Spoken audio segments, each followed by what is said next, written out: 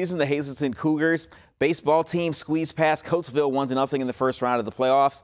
Talk about a nail-biter, but the Cougars have a PhD in winning at this point in the season. They have not lost a game since April the 2nd. Can't start now, got to win in the postseason, taking on a talented team. Emmaus, they won 9-0 in April, and no score in the first inning right from the first pitch. The Cougars, Bryce Molinaro, there it is, there it goes, a 2-run shot. Hazleton up 2-0. A few batters later, Jant Diaz at the plate. Watch what happens here. Yeah, sends it right back up the middle. That drops. Another run comes in to score, and Hazleton all over this one. It advances to the state semifinals, 12-0. Halifax.